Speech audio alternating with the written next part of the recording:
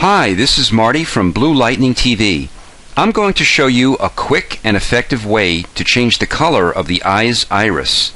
Plus, we'll have some fun exploring some of the built-in filters in the filter gallery and even change the shape of the iris using Liquify.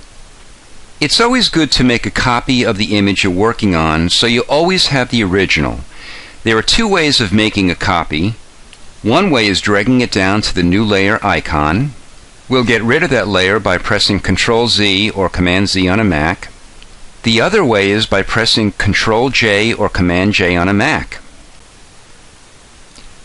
We'll go to the left side of the window and choose the elliptical marquee tool. We'll go to the center of the pupil and click down, press Ctrl-Alt or Command-Option on a Mac, and drag our mouse or pen outward. This will create a perfect circle. We'll go to Select, Refine Edge. This will open the Refine Edge window. We'll go to Adjust Edge and feather it out about 5 pixels. We'll press Q to bring back our quick mask and press B to get our brush. We'll brush a quick mask over our eyelid area to protect it. And then press the letter Q to bring back our selection. We'll make that selection into a layer mask by clicking the Layer Mask button. So the white area of the layer mask will show any changes we make to this layer, while the black areas of the layer mask will block or mask out the changes. We'll click on the image and press Ctrl-U or Command-U on a Mac to bring up the hue saturation window. We'll slide the hue back and forth to get the color we want, and when we are happy with a particular color, we'll press OK. If we're not happy with all the colors in the iris, we'll go to the eyedropper tool and click on a color of the iris.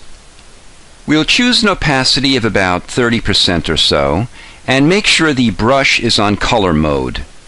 We'll go back to the iris and start painting in areas that we want to change. So here you go. We have a beautiful blue eye right now. So we're going to change the color some more. We'll press Ctrl-U or Command-U on a Mac to bring up the hue saturation window again. Let's make it a nice, beautiful green.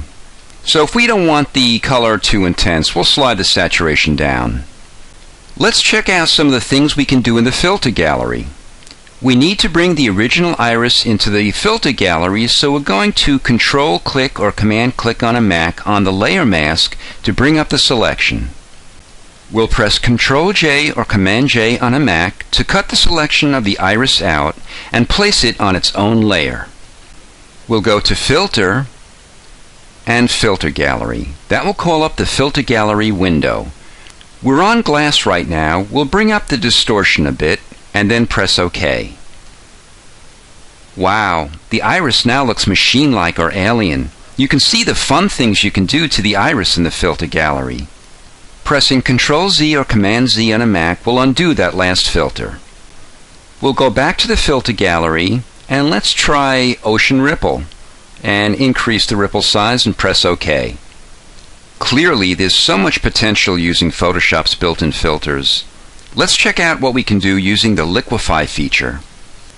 We'll go to Filter, Liquify. This will bring up the Liquify window and we'll click on the Pucker tool. We'll choose a nice large brush and press down on the center of the iris. Click OK and then press Ctrl-T or Command-T on a Mac to bring up Transform. Pull on a corner of the transform as we press Shift-Alt or Shift-Option on a Mac. The outer edge of the iris needs a bit more contrast, so we'll create a darker inner glow around it. We'll double-click on the layer to open up the layer style and click Inner Glow. We'll change the color to black, press OK, and then change the blend mode to Soft Light. The opacity will be 100 and the size will be 70.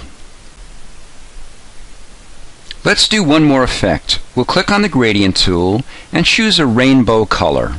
We'll go to the top of the iris, hold down Shift, and drag down.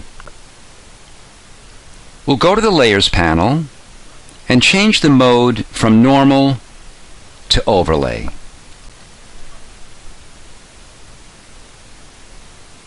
Let's bring the opacity down to about 35%. And now you have a gorgeous rainbow-colored eye. Thanks for watching. Please subscribe to Blue Lightning TV.